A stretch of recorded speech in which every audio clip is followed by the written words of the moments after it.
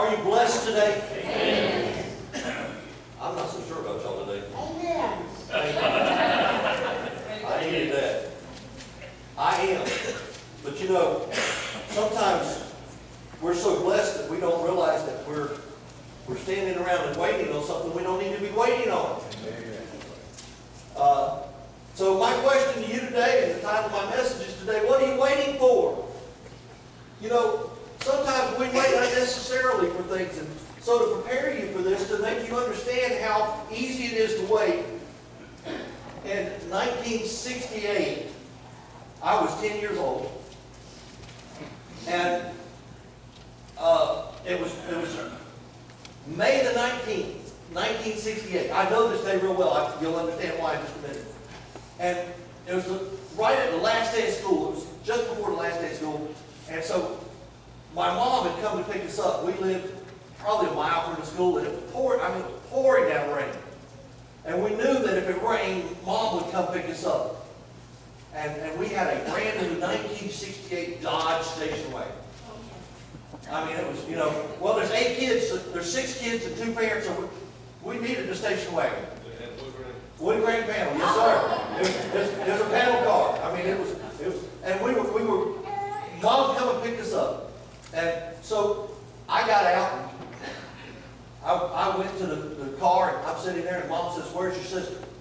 My sister Nanda, bless her heart. I love my sister, but she decided it was raining, and she took off walking home. I didn't know that at the time. So Mom says, "Go find your sister." So I went to go look for Nanda. Well, then when I come back to the car, man, it is really raining hard.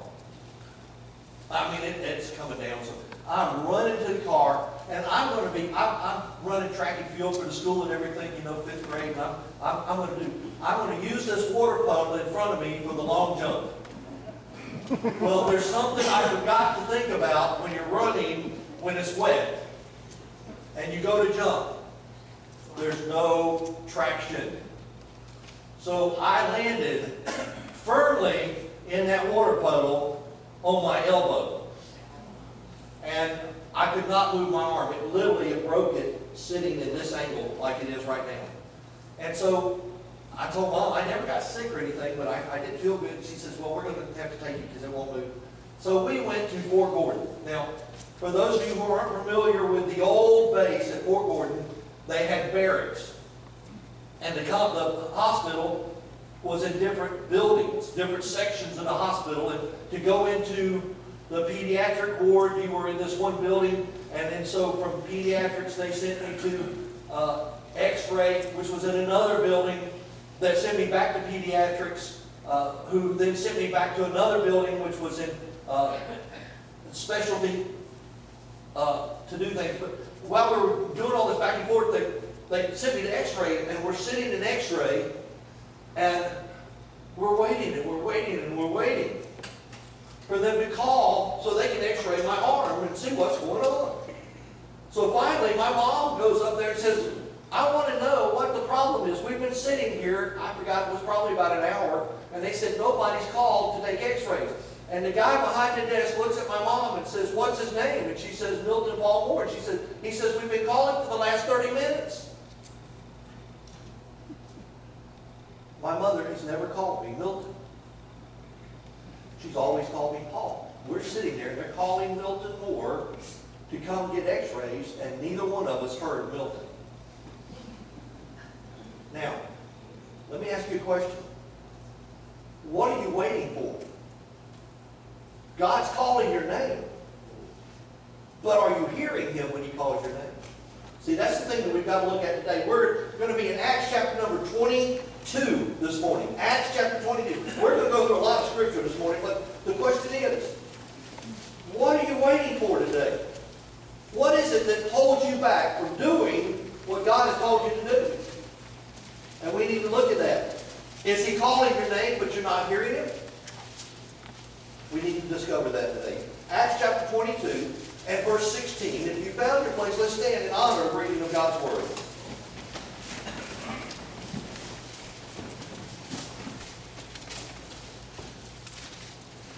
Chapter 22 verse 16, it says, "And now, why are you waiting?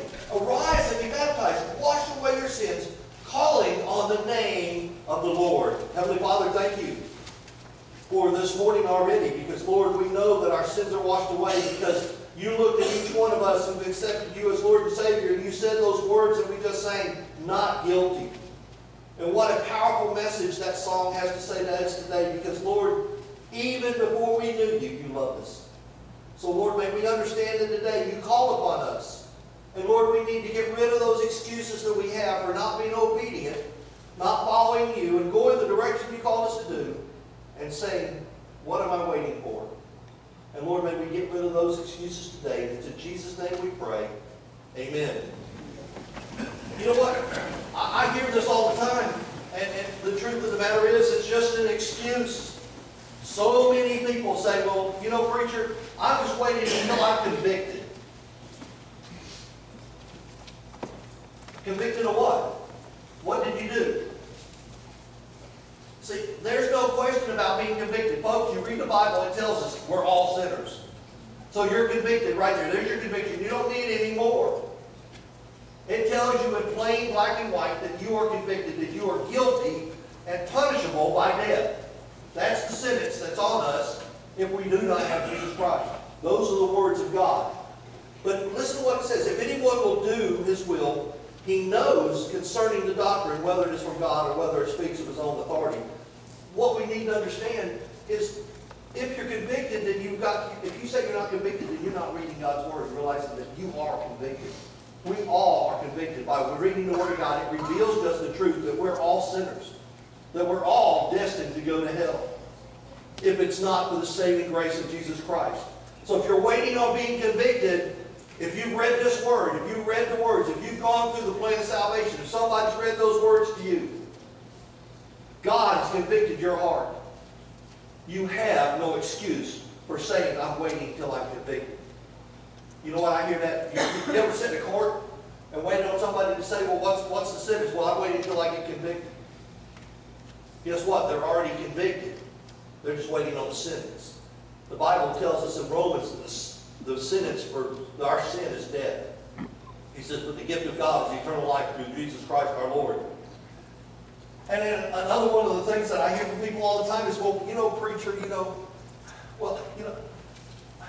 want to do that yet. I got so much in the world. I got so many things I want to enjoy before I give up everything I've got." And I'm going to tell you, for those of you who are visiting, whether you realize it or not, the way we're acting this morning, that's actually on our best behavior. So if y'all expect we're going to be any different, I'm sorry. We actually get worse than what we were this morning. You know why? Because we have the freedom to say, "I love you, Lord." And we sing and we praise God. And we're not afraid to show it. Now, if you're afraid to show that you love the Lord, there's something seriously wrong. There's nothing wrong with expressing it. It doesn't make you any kind of person that makes you obedient. But if you say you want to enjoy the world before you become a Christian, what does that mean? That means you want to get up the next morning and not remember how you got there. That means you got things that you want to do that's illegal, and you don't want to be convicted of because let me tell you, God can convict you whether you're a Christian or not. It doesn't matter. But the fact of the matter is, it says, think about this. This is in Matthew chapter 8 and verse 36. It says, "For what shall it profit a man if he gains the whole world and he loses his own soul?" What happens if you get everything you want? You get to do everything you want. You die without Jesus Christ as Lord and Savior. What have you gained? I mean, how much can you amass that you're going to take with you when you die? You know how many times people have been buried with their wealth, and then somebody comes back and they dig their wealth up and steals it from their dead body because they didn't take it with them. It's gone. How many people thought they could hoard it? You can't take it with you. So you better be laying up treasures for yourself in heaven, because that's where when you get there, it's still there. Because they can't be stolen away from you. And we need to understand that. It says, so what are you waiting for? Why do you think you got to do certain things? Well, you know, and I hear this often, well, you know, preacher, well, everybody's doing it. Duh, no, they're not.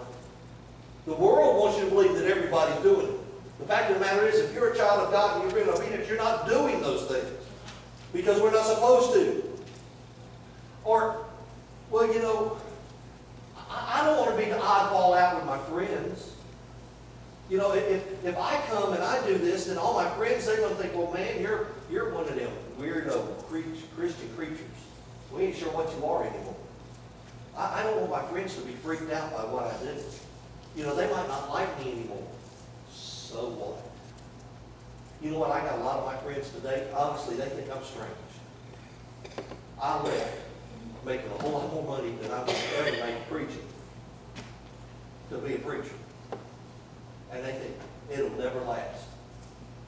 Look, honestly, all my friends told me, you're not going to like, your blood bleeds Kroger blue. I'm telling you, I worked for them for 20 years. I love what I did. And when I left kicking and screaming. But God said, you got to go. I could have waited on my friends. My friends trying to convince me, no, you don't need to do that. Just think about what people are going to think if you go preaching. You're going to do what? You know what? God gives us an answer to that. Listen to what he says when he says about waiting on your friends. He who loves his mother, his father, more than me is not worthy of me. And he who loves his son or daughter more than me is not worthy of me. See, he tells us that if we love anything more than God, we're not worthy of it. You know what? I love my wife. I love her to death. I'm telling you what, this year we will celebrate 35 years and I'm tickled to death with it. But you know what? If I don't love God more than I love her, then I can't love her like I should. Do you understand that? If you don't love God more than anything than life itself, then you can't love the people around you like you're supposed to love them because you don't love God first. You know, I used to when we were growing up, somebody finally got it right. You driving along, you know, I'm 16 years old, I'm driving along in my Duster, and there's a car in front of me, it's got a bumper sticker that says, God is my co-pilot. Folks, that's wrong. God shouldn't be the co-pilot, God ought to be the pilot. I do like this. In case of the rapture, this car will be unmanned. Just so you'll know, if you're around me, ain't no me, I'm leaving. I'm not giving any notice, I'm gone.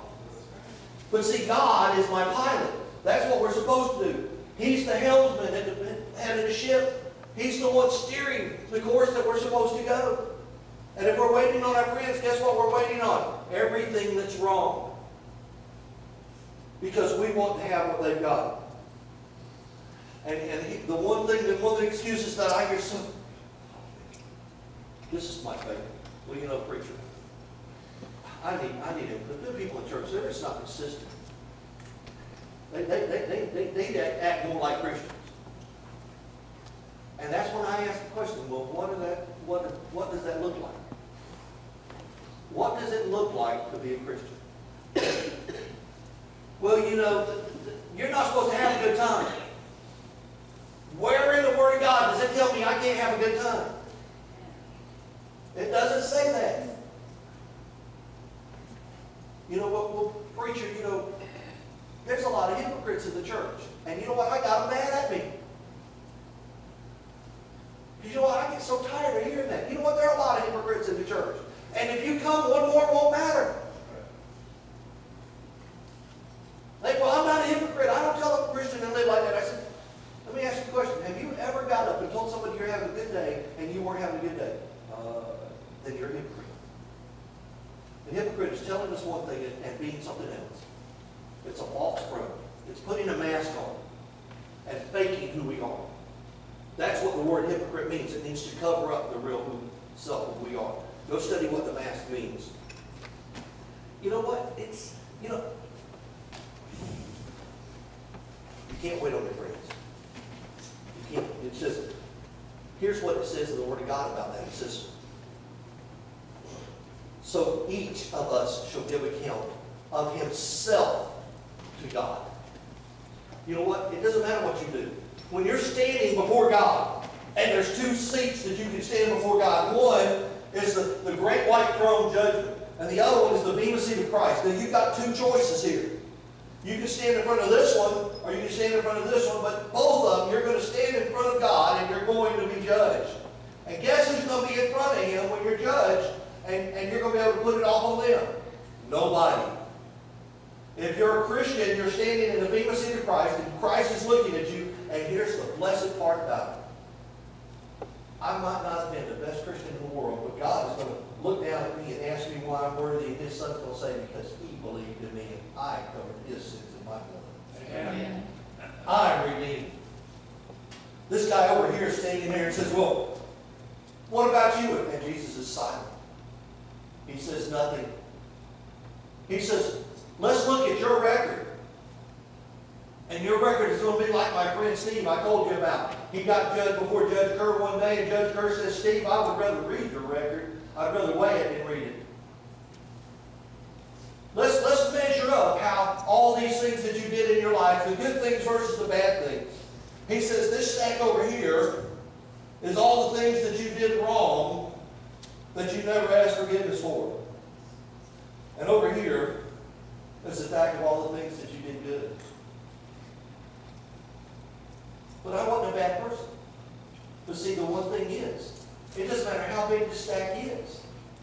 If this stack is covered by the blood of Christ, guess what? It's gone.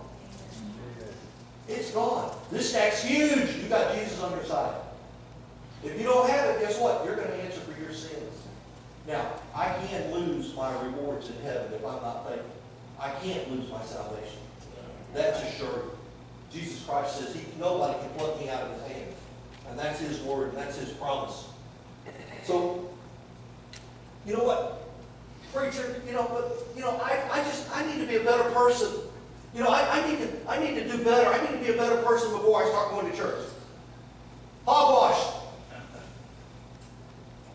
You know what? Yesterday, we cleaned this church. Now, I'm going to tell you, if you want to see Greg happy, give him a new toy. Give him a pressure washer that's high pressure. And this boy's like a kid in a candy store. Huh? Well, let me tell you, he didn't get one like Lloyd's. You might not want to pay for it, but trust me, he was like a kid in a candy store yesterday. He was. I'm sorry, that has nothing to do with my sermon. But you know what?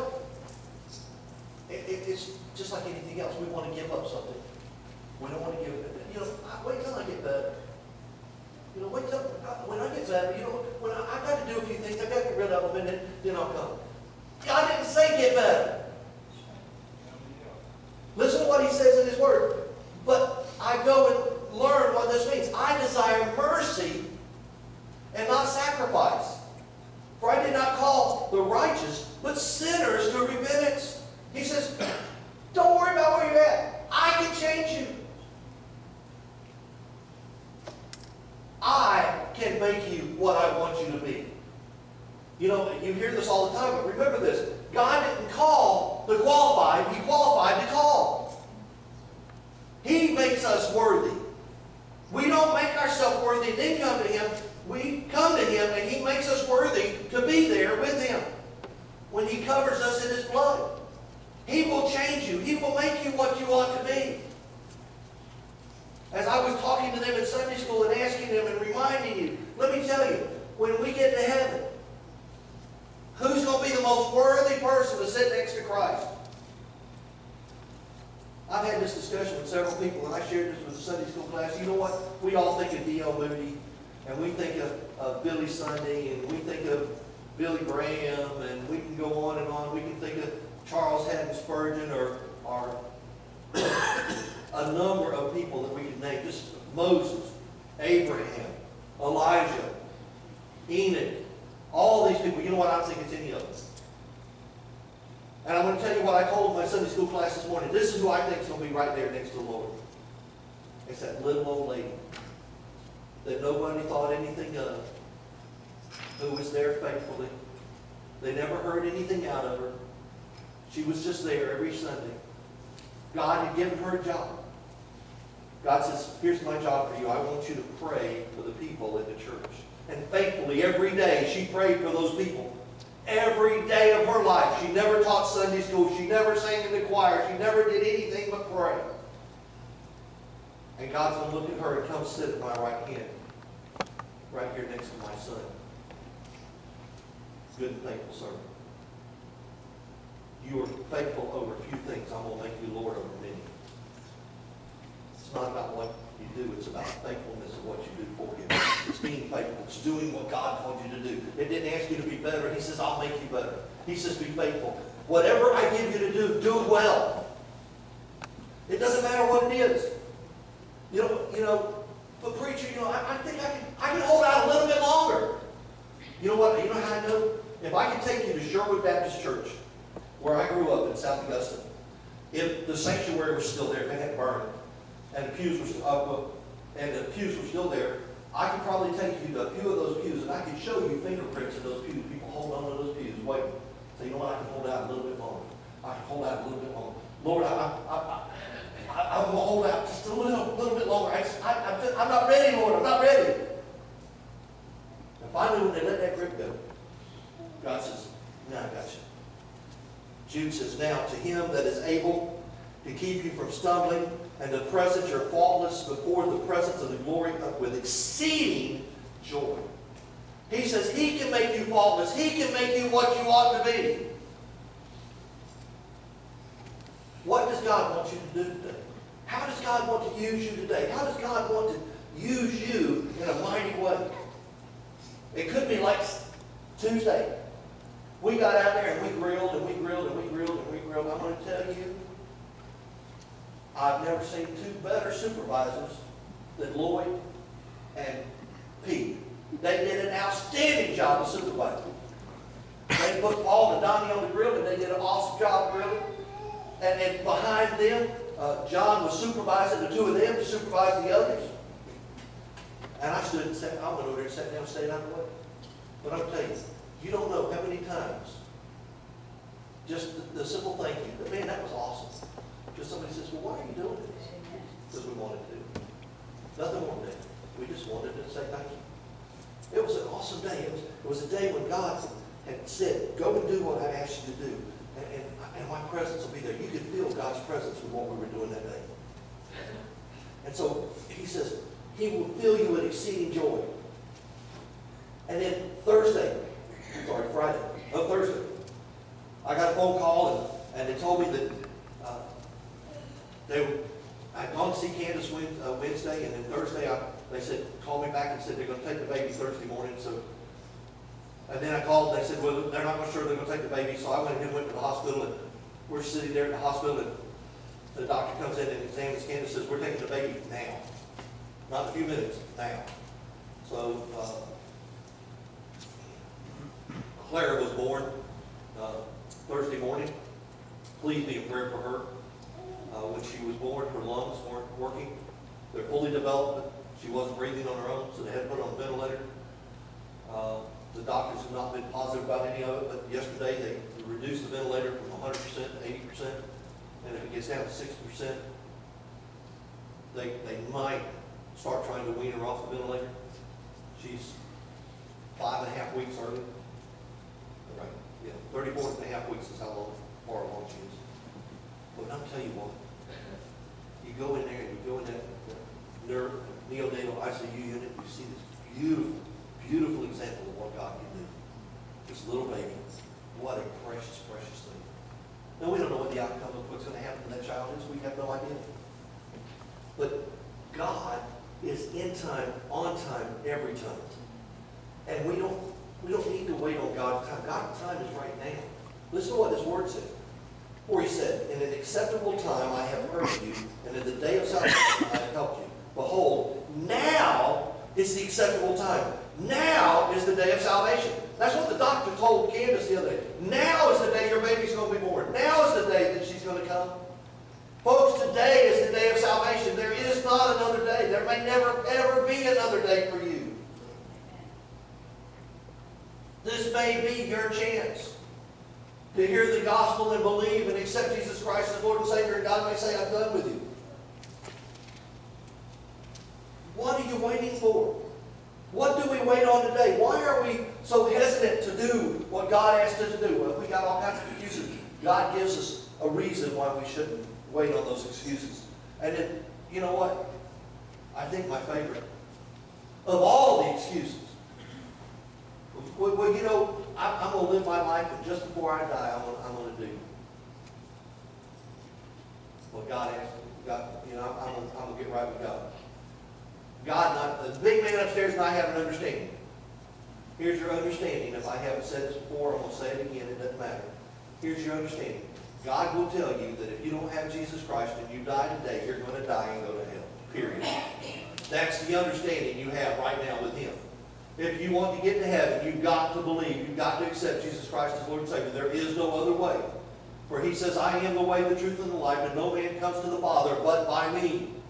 So there's only one way to get there, and today is the day. And waiting until the day you die is not a good plan. How old are you going to be when you die? Anybody know what day they're going to die? All right, since you don't know what day, you don't know what hour, then how are you going to wait until just before you die to accept Jesus Christ? Because age, death does not discriminate. It doesn't care how old you are. It doesn't care how young you are. Death takes us all. And as I said before, I don't know anybody that's 100 years old that's a member of this church. That means everybody that's been a member of this church that's over 100 years old is dead. But I've also buried babies too. So we don't know. We have no idea. I buried young and I buried old. We do not know when.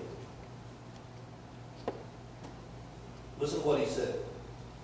He who is often rebuked and hardens his neck will suddenly be restored, and that without remedy. You know, we sing a song, it's called There Is a Remedy. I love that song. You know why? Because there's a remedy to the problem that you're dealing with today in your life. And that name is Jesus Christ. Today, there's a remedy for whatever you're ailing you. Are you struggling in your life in some capacity, some way? Are you having difficulty with something that you're dealing with? There is a remedy, and its name is Jesus Christ. Now, I'm going to tell you, and I don't want to sugarcoat this for you. You know what? If you walk down the aisle, you don't know Jesus Christ, you walk down the aisle and say, I want Jesus. And I share with you how to be saved. And you come and you ask Jesus into your heart, and you get up. Guess what? You're going to go home, and everything that you've dealt with is still there. But here's the great thing. You're not going to go home alone.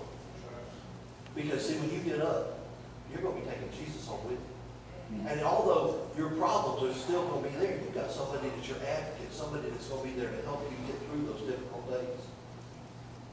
Those uncertain times, those days when you don't know about what's going to happen tomorrow, those days when there's more questions than you've got answers.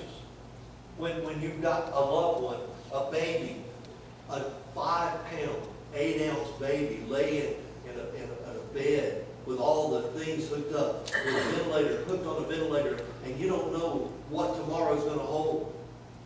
But you know who holds tomorrow, and you know that God is still in control regardless of what happens. That's not easy to do. You know that when you're standing there beside somebody you love so dearly, somebody you don't want to see suffer anymore, but somebody you don't want to see die either, you know that God is in control, that He is the master. And you have that assurance that He knows and He loves you and He's going to take care of you. We serve that kind of God, that regardless of what it is we deal with, He's also there when you have an opportunity to sit down with a young couple and say, you know what? Praise God that you two want to spend the rest of your life together. What a blessing that is to you. What a blessing when people want to commit their lives to another and surrender their lives to somebody else. To give up who they are. And let me tell you, if you're getting married, you give up who you are to be somebody else with the person you are. You're going to be somebody totally different. Because you're surrendering, saying, I surrender myself to this one I love. Well, when you give yourself to God, you do the same thing. Say, I'm surrendering to the one I love that loves me first. And that's Jesus Christ. Today is the day of salvation. What's your excuse today? Let me tell you, I can go through this word and I can show you answers to every one of the excuses you've got for not accepting Jesus Christ. It's right here in black and white.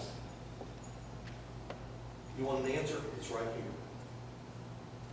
Here's the answer. If you don't have Jesus Christ today, when you walk out of this door, you don't know you're going to go to heaven. Guess what? You're in trouble. Because you can't stand before the Master on that day of judgment and say, well, I never heard that I had to believe. I never heard that I had to believe that Jesus died on the cross. I never heard. And God's going to replay this day for you. He's going to say, guess what? On August the 3rd, 2014, you sat in Elam Baptist Church. And the preacher stood there and proclaimed, thus saith the Lord, that there's only one way to heaven, and it's Jesus Christ. And you walked out the door and said, I've got plenty of time. And God's going to look at you and say, you didn't have time. That was your chance. I don't want that to be any of you. I want every one of you, if you don't know Jesus Christ, today is the day of salvation. Today is the day that God calls you to be a part of His family.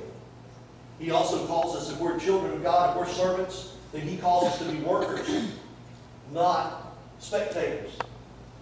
That's not what we're supposed to do. We're supposed to be workers in the church. You know, we had a group of people here working yesterday.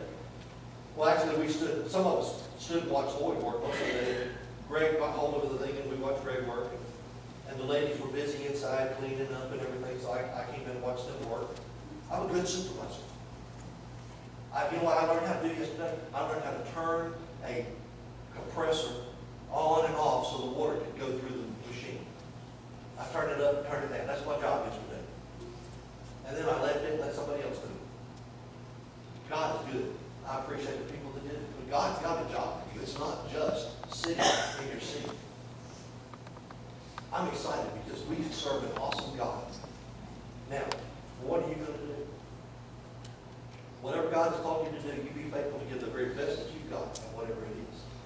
Whether it's here or somewhere else, you go and you do what God called you to do. And don't shirk on your responsibility. And if God just told you, you pray for these people every day. Then you pray for the people every day. If God called you and said, I want you to teach, you teach. If He says, I want you to sing in the choir, you sing in the choir. If He says, I want you to be involved in whatever, working with the youth or working with the children or whatever it might be, you do what God calls you to do, and do it faithfully. And do it unapologetically. Say, you know what, this is what God called me to do. I'm going to be the best I can at this. If God called me to wash dishes, I'm going to be the best dishwasher I've got. John has proved that to me. I appreciate that. He's a good dishwasher. You need dishes washed, just call John. He'll come wash it for you. Y'all think I'm kidding, don't you? We serve an awesome God. But you know what? When we see what God has for us to do, we do the best of our ability. We do it. Whether it's cleaning the outside of the church or it's cleaning the inside of the church or whatever we do, go and share the gospel. And somebody says, why do you do it? It's because we serve a God who loved us first. So whatever it is that God's got for you to do it faithfully. Let's pray. Heavenly Father, again, I thank you for this day and this hour that we have as we come before you. And Lord, that we will be faithful to your word. That Lord, if there's one here today that has not accepted you as Lord and Savior, that they won't hesitate. They will walk down this aisle and say, I need Jesus. Not because I have said anything to them, but Lord, because of the conviction of their heart. Because your Holy Spirit is stirring them up, Lord, that they will answer that call. Because, Lord, we don't want anybody to be lost. But we want all to come to know Jesus Christ as Lord and Savior. And Lord, there may be some here today that are not being faithful to service like you've called them to be. And Lord, may they answer that call. Set aside everything that's in their life and everything that pulls them away and say, you know what, I have a job to do now. I need to do it faithfully. Whatever it might be. But Lord, may we all be submissive to your Spirit in our life. And it's in Jesus'